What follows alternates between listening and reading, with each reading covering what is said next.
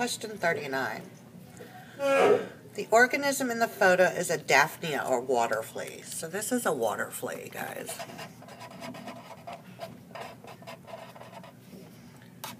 Daphnia are tiny aquatic organisms that live in most freshwater habitats. Adults range from less than 1 to 5 millimeters in length. It's like they're really tiny. Like that tiny. Okay, they're not big. They're microscopic almost. You can see them. But they're so tiny it's better. This picture was taken with a microscope. They are good swimmers. Okay. They eat mostly algae. Okay. Daphnia become mature at 5 to 10 days.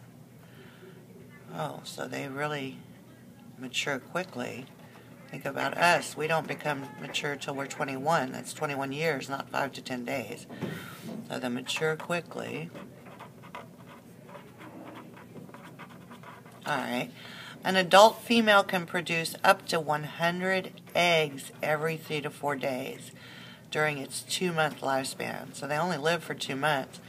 But during that 2 months, the female can make 100 eggs, so 100 new babies every 3 to 4 days.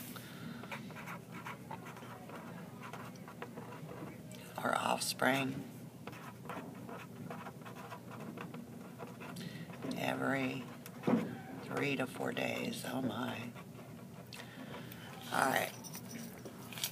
So, now let's see what they really want to know from us. So it says, what characteristic of the Daphnia, or the water flea, allows the population to adapt to environmental change? So the population are just all of the water fleas in the area, right? So how do they adapt to changes in their environment? So they're water, so changes in temperature, changes in acidity, changes in temperature, things like that they have to adapt to. So what could help it adapt? Well, if you think about adaptations, in general, adaptations take many generations.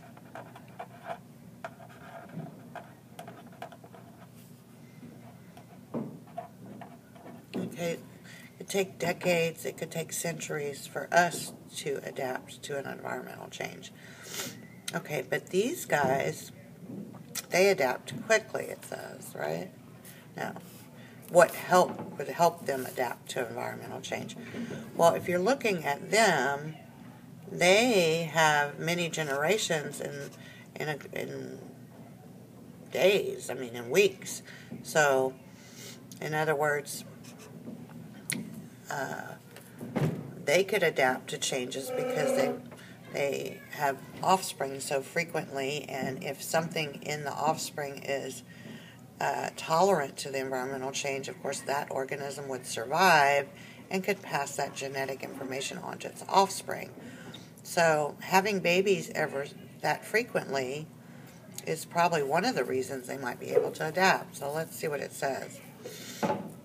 So it's short generation time.